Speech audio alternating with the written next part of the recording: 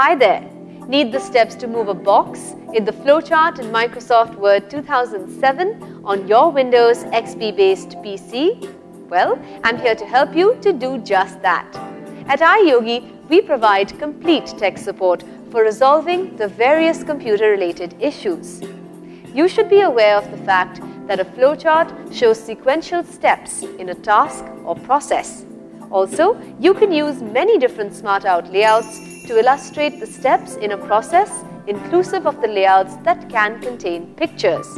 So, here's how you can move a box in the flowchart in Microsoft Word 2007 on your computer system. Follow me. Open the Word document. Create a flowchart in Microsoft Word 2007. To move a box, click the box and then drag it to its new location. Or, to move a box very slowly, hold down the Control key while you press the arrow keys on your keyboard. So you see, by using the steps given in this video, you can easily move a box in the flowchart in Microsoft Word 2007 on your Windows XP based PC. Don't you just love technology?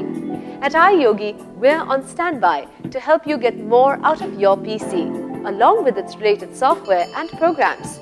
If you have questions on antivirus, security, protection, or on how to work your other devices with your PC, such as syncing your printer, MP3 player, camera or router, etc., just give us a call.